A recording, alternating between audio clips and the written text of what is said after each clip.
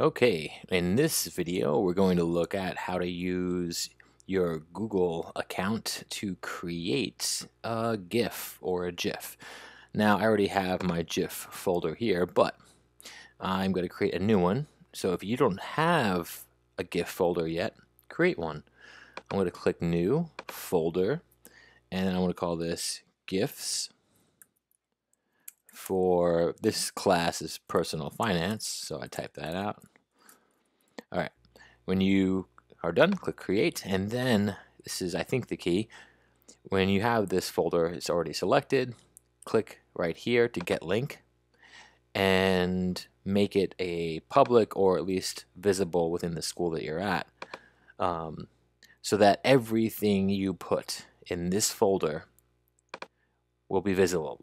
You won't have to go through and click share for every document and mess around with the settings. It'll already be set up so that it is shareable. So go ahead, maybe pause the video, create your folder, click this button right here, right? And then make sure it's shareable, and then press play, and we'll keep going. All right, so now if I click the folder, I'm going to use Google Slides to make my GIF. Create and share because it's in a shared folder. It just wants you to know, hey, this is going to be shareable. Is that okay? Yes, it is. Perfect. So I don't know if there are any rules about the dimensions of any GIFs, but here I'm asking that we go to Page Setup under, click File, Page Setup, and go to Custom Dimensions. Make sure you click pixels, otherwise this won't work. But if you click pixels, put 600 by 600. You don't want that as inches. That would be a very large slide. So we do 600 by 600, again, pixels, click apply, and we've got a square space to work on. And this square, again, is just useful because I want to start collecting and tiling all of the students' work on this and put it all on a slide together. All right, now I want to get something in the background. You can use a photo. You can use a background color, whatever works for you. If you want to use background colors that are built in, you can click right here, and you can choose images, colors, all kinds of things, right? I'm going to actually choose an image, but to get the image, you could search online on Google or whatever, but I like this website Unsplash. So I'm going to use a word that's appropriate in personal finance and see what pops up. And I use the word budget. You can use any word that you think makes sense for you. And I think I'm going to grab this photo right here. It looks really, it catches my eye. So I'm going to download. Okay, my photo is downloading. And dragging the photo in is much easier, or just uploading it as a photo. Now, it's not a background, but the advantage of this is now you can just make it as large as you want, like that. Boom, it'll kind of snap to the edge of the page right there. I'm going to click the crop image button, and then I'm going to kind of pull it this way. I accidentally pulled the whole image there. Don't want that. Just go to the black line right here in the middle, kind of pull it back. Usually pull it back too far, and then when I let go, you can see that the border of the page is right there. Extend it over.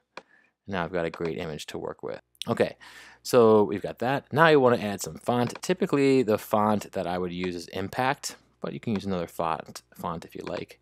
So there's my Impact font. Save. So, okay, I'm responding to the prompt, the question, what's the biggest lesson you've learned about money so far in your life? And that's, for me, I feel like right now it's save every penny. So now we're ready to enter our font. So I'm going to click my text box here. And this kind of GIF that we're making is a simple animation GIF of text. And there are many ways to animate the text, but I'm going to write save every penny. I'm going to choose Impact font. And I want to make it large. Let's say 100. See how it looks. That's pretty good. Let's do 120. Perfect. You want it as large as possible because you want it to stand out. Once you've got your font, make sure you like it how it's set up. There are lots of font options here. I would play around with it until you're happy. You do want it to stand out. So I'm just going to pick a different color. How about red? There we go. Kind of matches that bow a little bit. And that is my final goal in my GIF, right? I want to say save every penny. So now I'm just going to count the number of text letters, and you might do this a different way. Please, if you have a different way of animating the text through this, go for it. But I just want to show you one simple method. So I'm going to right click and duplicate my slide. I'm going to duplicate it for as many letters as I have in each in all of my text. So I have 1, 2, 3, 4, 5, 6, 7, 8, 9, 10, 11, 12, 13, 14 letters. So I need 14 slides. So I'm going to just duplicate it over and over again. 1, 2, and just bear with me. 3, 4, 5, 6, 7, and let me see if I can select several at a time. That would save me a little bit of time here. Duplicate slides. Yes, so you can select. All I did was click one and hit Shift and then down to select a couple of slides. Save me a little bit of time. And now what do? Well, I just kind of work backwards, really. I want the letters to animate one at a time. So I'm going to take out the Y first, and then the Y in the end. And then I'll go through this quickly. I'm just going up one slide at a time and deleting. One more letter than I deleted before, and I always look over here to see if it's adding one letter correctly or if I missed something. And that's it. Just keep going. And delete all that. And word. And white. And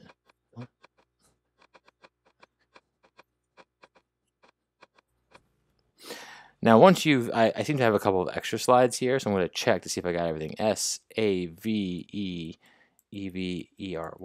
Oop. So there you can see I skipped by accident. You always want to test that. Otherwise, it's just not going to work nicely. All right, so what do I need to do? It should go R and then Y and then P, so I need another slide in there. So here I'm just going to pull this back. Boom. Now it should work. I'm adding one letter with each new slide. Great. These two slides right here, delete it out. And in fact, I should add one blank slide, so there's nothing in the beginning. All right. And then here, what I recommend is adding a couple of the last slide, because this is going to animate. I'll do 5. You want the message to stick at the end, right? So I've got about 5, at least 5, I'd say. 1, 2, 3, 4, 5, 6. I have 6 of them, that's fine. And now I'm ready. So this is I'm going to call this my save every penny. And it's not a GIF yet. So the idea is that to turn this into a GIF, you'd have to save each of these slides as a picture file, and then you can turn that into a GIF, an animation. However, there's an easier way. So the app that we're going to use is called Tall Tweets, and I'm going to skip this part right here. Right, it's a nice one. But here, turn your Google Slides into a GIF, presentation, and tweet. It's called the Tall Tweets Classic. So I'm going to click that. I'm going to select the presentation that I just made. And this might take a while.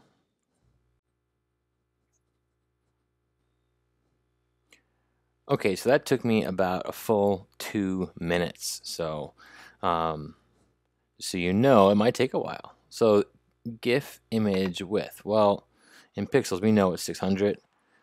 And it wants to know how many seconds you want to spend per slide. So let's try 0.2.